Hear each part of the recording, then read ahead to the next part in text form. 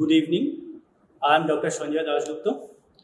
I am consultant nephrologist, Calcutta Medical College and Hospital, GD Hospital and SVS Marwari Hospital, Amar Street. Now, today we are going to discuss about edema CKD, that is chronic kidney disease, and different modes of treatment of edema, that is swelling of legs related to chronic kidney disease. Now, as you all know, we have two kidneys. What are the functions of the kidneys? The functions of the kidneys are excretion of water-soluble wastes, maintenance of acid-base balance of the body, production of erythropoietin and thus increasing hemoglobin level, maintaining the structure of the bones by maintaining calcium-phosphorus balance. Actually, one kidney is sufficient to work properly. If the other kidney is not working, one kidney is sufficient to take over, and a person can survive on the function of one kidney only. What are the symptoms of kidney failure?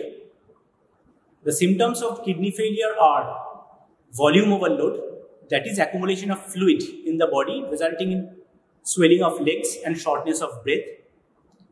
Acidosis, that is accumulation of acids in the body causing various sort of symptoms.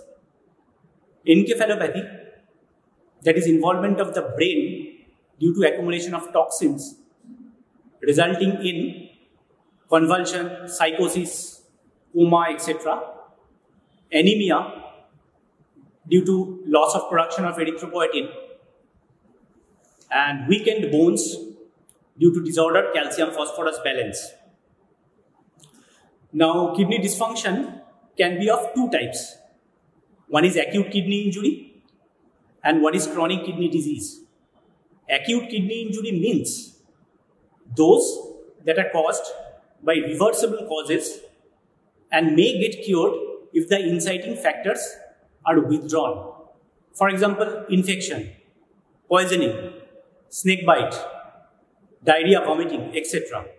Sometimes require few sessions of dialysis and the patient may get well after few weeks. What is the definition of AKI, that is acute kidney injury? Suppose my creatinine is 1 and it becomes 1.3, that is rise of creatinine by 0.3 within 48 hours, that is acute kidney injury. If my baseline creatinine rises by 1.5 times of the normal within 7 days, that is acute kidney injury. If in an ICU patient who is catheterized, if urine output is less than 0.5 ml per kg per hour, that is acute kidney injury. What is chronic kidney disease? Chronic kidney disease means you must remember the duration, 3 months. It is the permanent dysfunction and degeneration of the kidney. Duration you should remember, it is 3 months. So what happens in 3 months? If more than 3 months period, either the creatinine is raised or the glomerular filtration rate is low. That is interrelated, creatinine and glomerular filtration rate. GFR is less than 60. Or even if the creatinine is normal, the kidney has got certain structural and functional anomalies like cysts, excretion of protein in urine, etc. So more than 3 months, either the GFR is low or the creatinine is raised, or even if the GFR is normal, the structure and function of the kidney is impaired due to cysts or proteinuria or tumor, etc. So chronic kidney disease means permanent degeneration and dysfunction of the kidney. So both in acute and chronic, along with other symptoms like anorexia, nausea, vomiting, encephalopathy, neuropathy, pericardial effusion, we have edema. Today we are discussing edema. Now one thing I am just telling, what is nephrotic syndrome? When the proteinuria is too much, more than 3.5 grams per kg, more than 3.5 grams per 24 hours per day. So that is nephrotic syndrome along with hypercholesterolemia and lipiduria. This causes edema. Now how to treat edema? Edema means pedal swelling. So first I am telling you what is the mechanism of edema in chronic kidney disease. One is underfill hypothesis, another is overfill hypothesis. Underfill hypothesis means, suppose the albumin is going out through urine. Albumin retains the oncotic pressure of the blood vessel. That is, it retains fluid. Now, if the albumin goes out, the oncotic pressure becomes less. So, the body cannot retain fluid. So, the fluid accumulates outside the blood vessels in the legs. And when the fluid accumulates outside and the fluid inside the blood vessel becomes less, the kidney tries to retain more water and salt by a system called renin angiotensin aldosterone system. So, it retains more fluid. So, one cause of edema is loss of albumin in urine that results in kidney trying to compensate it by accumulating more salt and water. Another cause is total dysfunction of the kidney and resulting not being able to excrete the fluid. So these are the two causes, underfill and overfill, and both of these are overlapped, and in combination they cause edema. So how to treat edema? Number 1, fluid restriction. Number 2, salt restriction. We should take less than 5 grams of salt per day, that is about 2.4 grams of sodium. Number 3 is a class of drugs called diuretics. What are diuretics? Diuretics are drugs that excrete salt and water. These are life-saving drugs, but not without side effects. What are the types of diuretics? There are several types of diuretics. The most popular diuretics are thiazide diuretics and loop diuretics. Thiazide diuretics are used mostly in normal hypertensive patients who are not having kidney problem or heart failure or cirrhosis or nephrotic syndrome. There are crores of people in the world who are hypertensive. So in those cases, we use thiazide diuretic like hydrochlorothiazide or thiazide-like diuretics like chlorthalidone and indapamide. These are most popular in case of normal hypertensive patients who are having normal kidney function and no heart failure, no cirrhosis of liver, and no nephrotic syndrome. Number 2 is loop diuretics. We all have heard the name of Lasix. Lasix is furosemide. The name is such because its action lasts for 6 hours, Lasix. Another is torsemide. It is slightly longer acting. It is also a loop diuretic.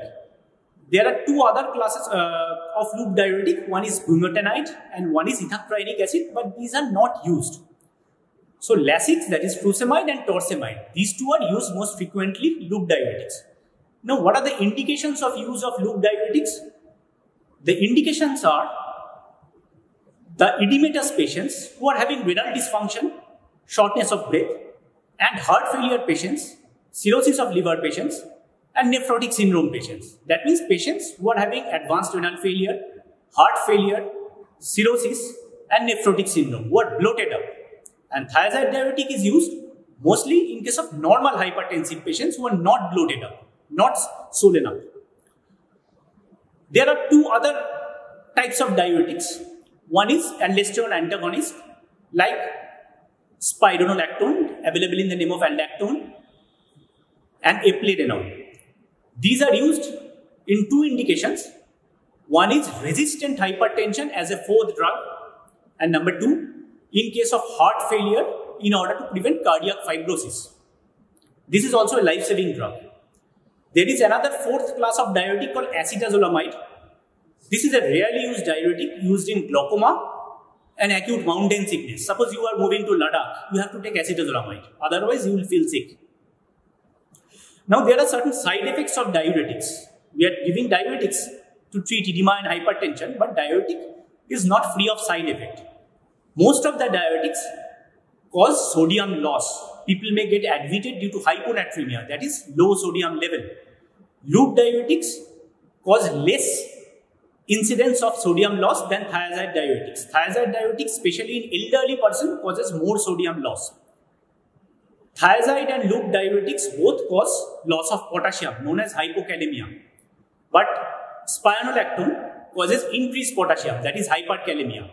We must remember this: spironolactone causes hyperkalemia, that is raised potassium, because when we are giving with other drugs like ACE, ARB, hypertensive drugs, this may cause severely raised potassium.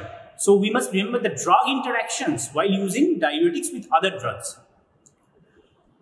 Diuretics have certain other side effects like ototoxicity, especially common with loop diuretics like furosemide and torsemide. It may cause hyperuricemia, that is raised uric acid level. Thiazide may cause hypercalcemia, that is raised calcium levels, and loop diuretics may cause hypocalcemia, that is lower calcium levels. These may also cause raised blood sugar level and raised lipid levels, but these are non-significant effects. Now coming to loop diuretics, which are mostly used in case of edema, and these are life-saving. If the patient comes with frank heart failure with shortness of breath, if we give either injection torsemide or furosemide, patient is saved. This is a life-saving drug. What is the difference between furosemide and torsemide? Furosemide's action is short-acting and oral bioavailability is only 50% of intravenous bioavailability, and action is slightly unpredictable, how long it will last. But torsemide is long-acting, oral bioavailability is almost as good as intravenous bioavailability. We can give it once a day. And the dose of loop diuretics also varies according to the renal dysfunction. Suppose a person who is having normal function, he may respond to only 5 mg of torsemide and 20 mg of Lasix. But a person who is having advanced renal failure may require 100 to 200 mg of Lasix or torsemide.